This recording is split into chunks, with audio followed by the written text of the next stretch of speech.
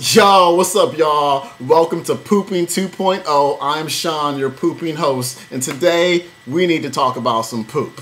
Y'all remember last year when I made a video and I was like, I can't stand talking about poop, especially when girls talk to me about their poop. It grosses me out, yada yada yada. That is no longer the case. I have fully embraced the poop talk because it has to be done.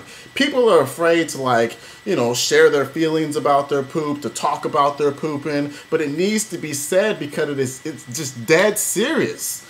You know what I'm saying? You do not want to have toxic fecal material just hanging out in your body so it can be reabsorbed into the bloodstream and increase the toxic burden on yourself. You know what I'm saying? It's not a good idea.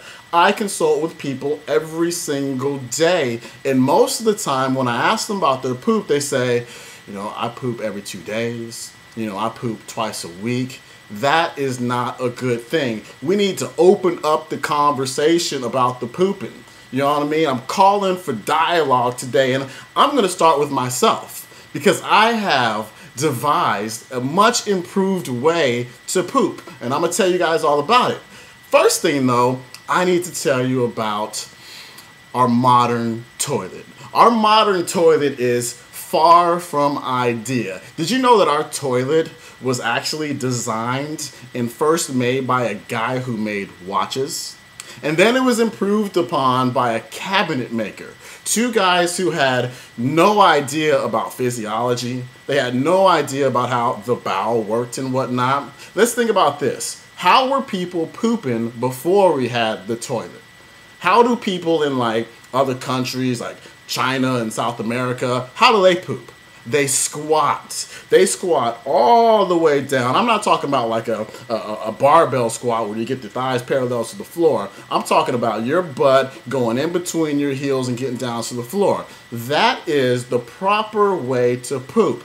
Your abdominal organs, your bowel is completely supported and whatnot. You're pushing in and everything is supposed to flow out. But when you sit on a modern toilet, you no longer have that support anymore.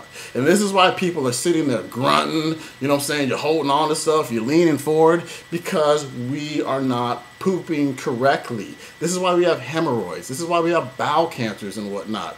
If you look at the American Indians, they didn't have hemorrhoids. Why? Because they pooped right.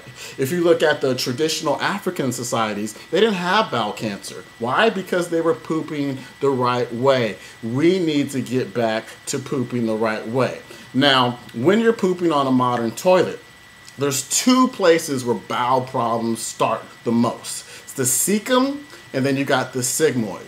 And these are two places within the bowel that aren't supported when you sit on a normal modern toilet. And it's just coincidence that these are the spots where people have the most problems? Absolutely not. We can also get ileocecal valve dysfunction by using a normal toilet. And what that is that it's like a door. This valve is like a door that separates your small intestine from your colon. And so things are supposed to pass through, but they're not supposed to be able to pass back. But since the ileocecal valve isn't supported when we're pooping on the modern toilet, that valve gets blown out. And when that valve gets blown out, then bad bacteria start to make their way back into the small intestine where they're not supposed to be reabsorbed into the bloodstream and increase the toxic load on the body. You definitely don't want that. You're also going to get incomplete elimination. And everybody knows what that's like. When you're sitting on a toilet, you can't get it all out and you're wiping for 10 days. You know what I'm saying? And so we need to get back to pooping properly. And so I'm going to go into my bathroom right now and show you how Sean gets down, how Sean drops off the Cosby Kids. Check it out. All right, check it out, y'all. We're behind the scenes right now in the Underground Wellness Pooper, and I'm going to show you what Poopin 2.0 is all about. So check it out, y'all. First of all, of course, you want to pull your stuff down, but I can't quite do that on YouTube. And you want to assume the position. Now, this is how everybody else does it. We're not quite in a physiologically friendly position and whatnot. But think about this. When you're having a hard time dropping bombs, what position do you take? You do one of these right here. You're probably getting your grunt on and whatnot, making some noises, but check this out. The poop box has arrived. This is how I do it now. This is the new version of pooping. Put your feet up on top. Now check it out. I am in a squat position. I've got my butt pretty much in between my feet.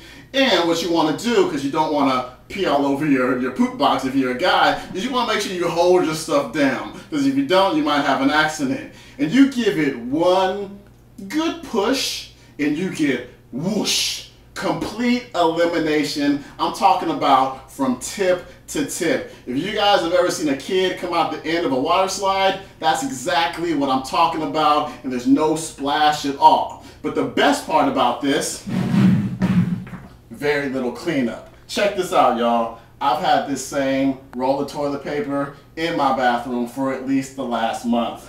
It's actually got a little bit of dust on it if you guys don't mind. So of course, I'm gonna rip it. I'm gonna do my thing, right?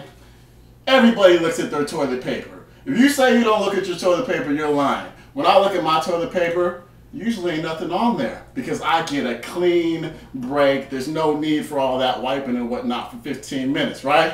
And that's how it's done. Nice and clean, nice and easy, physiologically friendly, and that's Poopin 2.0 for you. And don't forget to flush. Peace.